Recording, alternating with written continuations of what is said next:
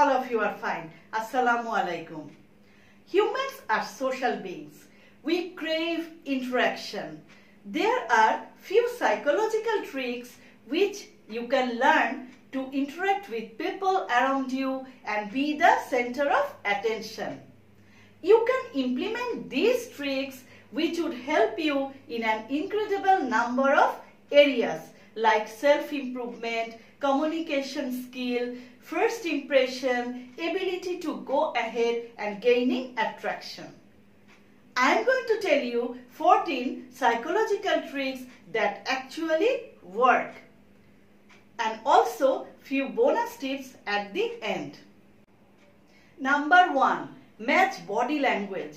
Observe the body language of the person you are talking to and try to imitate that. Research proves that mirroring the body language works very well in building trust. Number 2. Maintain eye contact. If you ask someone a question and they feel hesitant to answer just looking at them, looking into other people's eyes is important because it shows sincerity and integrity while communicating. Look at the middle of the forehead and make a note of someone's eye color. You know, it is a technique to achieve optimum eye contact. People find this friendly and they feel confident and so that they can answer all your questions. Then number 3, call them by their names. A person feels special when you call him or her by their first name. You can recall that when you were a student, your teacher used to call you by name to get your attention, right? So, you can also get attention by doing this. You can also become a popular person by calling others' name. Number 4, always agreeable by nodding your head. You know, the nodding action makes a person start to believe what you are saying is actually true. They will most likely begin to nod as well and agree with you. Number 5, give compliments. What you say about other people influences what they think about you. Speak positively. It's important to let someone know if they are being kind, smart or looking pretty. Actually, you know, people love to be appreciated by others. If you give honest compliments, you will get more friends and you will see that people trust you more and they feel more comfortable with you.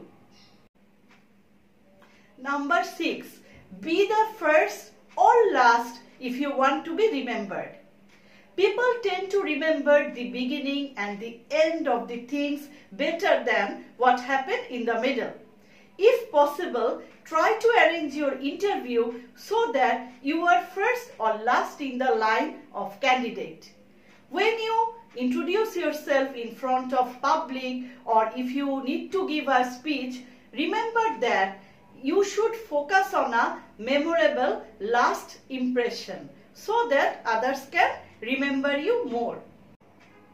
Number 7, make people feel needed when you ask for help and ask for a favor when someone is exhausted.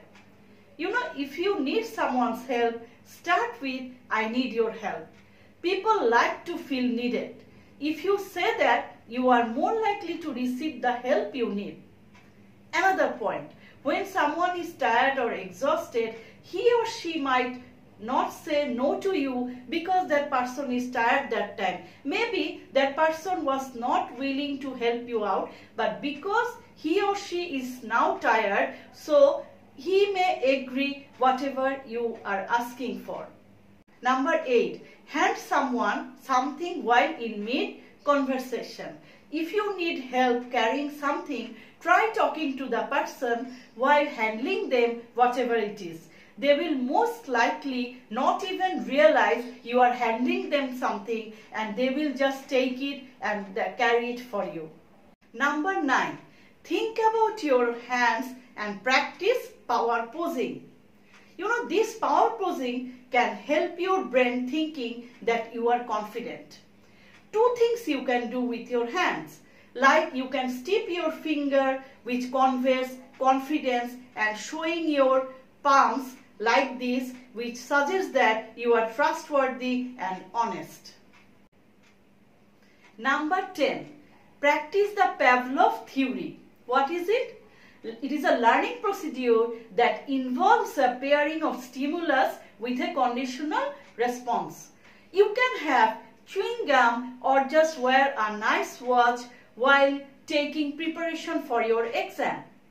This might help you to get the same flavor or sensation to recall your notes better in exam hall.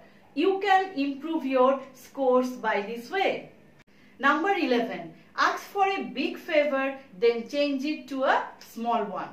If you need to buy something and need 200 taka for that, then you can ask 500 taka from your parents first. When your parents deny to give you a large amount, then you can ask for 200 taka. They are less inclined to deny you then. It's a psychological trick. Number 12. Try imagining you are where you want to be in your life. Motivate yourself to achieve your goals, be positive and be more confident enough to reach that goal. And imagine that you are already in that place who is at the door of success. So if you think that way, it would be easier for you to reach whatever you want to reach your goal. Number 13. Getting information. If you have a friend that struggles to open up to you, ask him or her a question. If they respond partially or it feels like they are hiding something from you, simply keep an eye contact and remain silent for a few seconds. This can make them uncomfortable to break the tension. They will most likely continue to talk. So it's a trick. Number 14. If you did not get a good night's sleep, tell your brain that you did. This sounds weird, but if you are completely sure about it, it works 100%. Now bonus points. Chew gum if you are nervous. Keep a water bottle with you if you need to speak to public. So if you forget your speech, you can just have water and you can think about your speech. Another point, when you talk with your friend, if your friend gives a statement, you can paraphrase it or repeat it. They will think that you are paying a great deal of attention for their statement.